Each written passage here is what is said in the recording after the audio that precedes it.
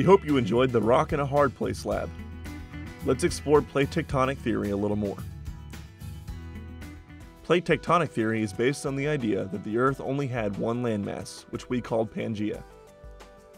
Over the course of millions of years, Pangaea drifted apart to form continents that we see and know today. The movement of these continents has resulted in many of the geological formations on Earth today. When plates move towards one another, convergent boundaries are formed. If this occurs under a landmass, then it is referred to as a collision boundary, and mountains are formed.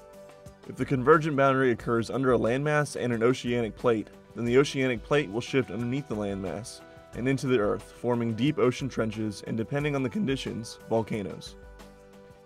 When plates move away from each other, a divergent boundary is formed. When this happens, either a rift or an ocean ridge will form. A rift occurs when two landmasses are on the divergent boundary, and an oceanic ridge is formed when the oceanic plate is on the boundary. An example of a rift is the Great Rift Valley in Africa, and an example of a ridge is the Mid-Atlantic Ridge. So you know that plates can either move toward or away from each other, but what happens when they slide past each other or move towards each other at an angle? This is what we call a transform boundary. At a transform boundary, the plates press against each other, which causes a buildup of stress.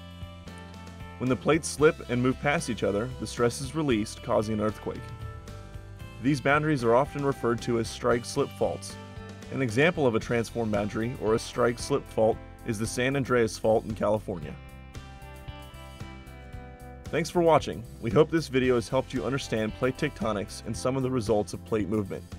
Next time you see a mountain or a valley, take a minute to reflect on what you've learned about how they form.